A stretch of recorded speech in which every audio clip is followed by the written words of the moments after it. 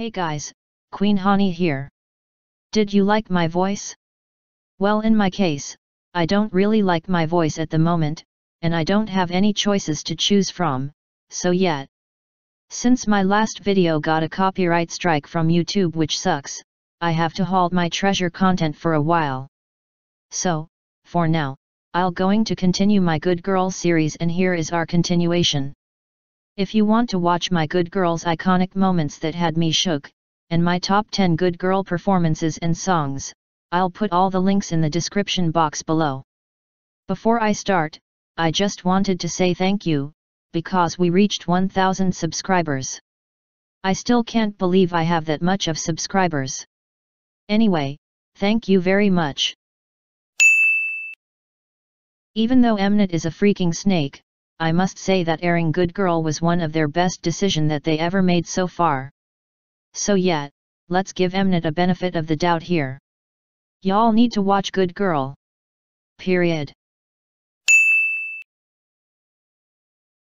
I like this show more than Unpretty Rap Star series because there was no drama in the show.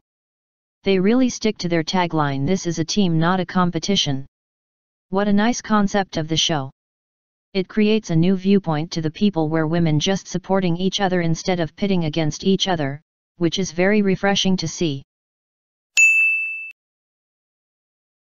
The show casted 10 different artists, from idols to soloists, from veterans to rookies, from mainstream to underground artists, from singers to dancers to rappers.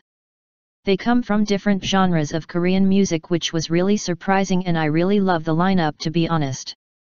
It's amazing how the girls really blended together that if they were an actual group, they'll dominate the charts. Period. That's the one thing that I love about the show. No eliminations of contestants, which is the only reason why I watched the show. They just need to compete with their opponent, and if they won in a quest, they will get a flex money, which around 10 million Korean won. And if they lost, the flex money goes to their opponents. The whole show in a nutshell was iconic.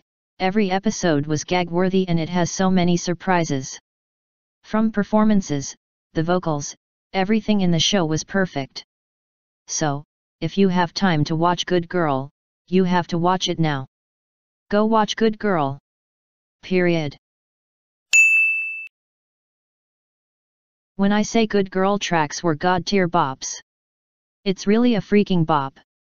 Even though the show was considered a hip-hop genre inclined, they give a wide variety of bops that were a song of the year material. From Turl to Shinto Booty, from Don't Cry for Me to Witch, every song that was produced from Good Girl is a bop. Also, the songs that were produced by their opponent, was also a bop. You may say that she was problematic because of what she has done from her past to present. You can't deny the fact that because of her, the show has gained attention from the general public, and it gained new viewers.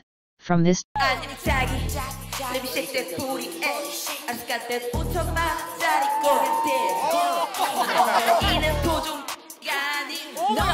to this.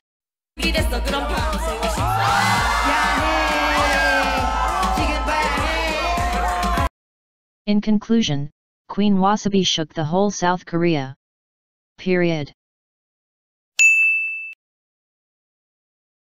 In this show, the Good Girl contestant was given an opportunity to showcase what they really got and show a new side of them, from Jimin Park, now called as Jamie, to YEEUN. Every Good Girl contestant showcased their talents that they didn't show. Before Good Girl ended, it was actually aired for 10 episodes, but it was down to 8 episodes. So, in conclusion, Good Girl deserves more. Period. Good Girl need to have a season 2, even it is not the same cast anymore. We really need a season 2. Period. So, that's pretty much it. If I miss out something, just comment it down below.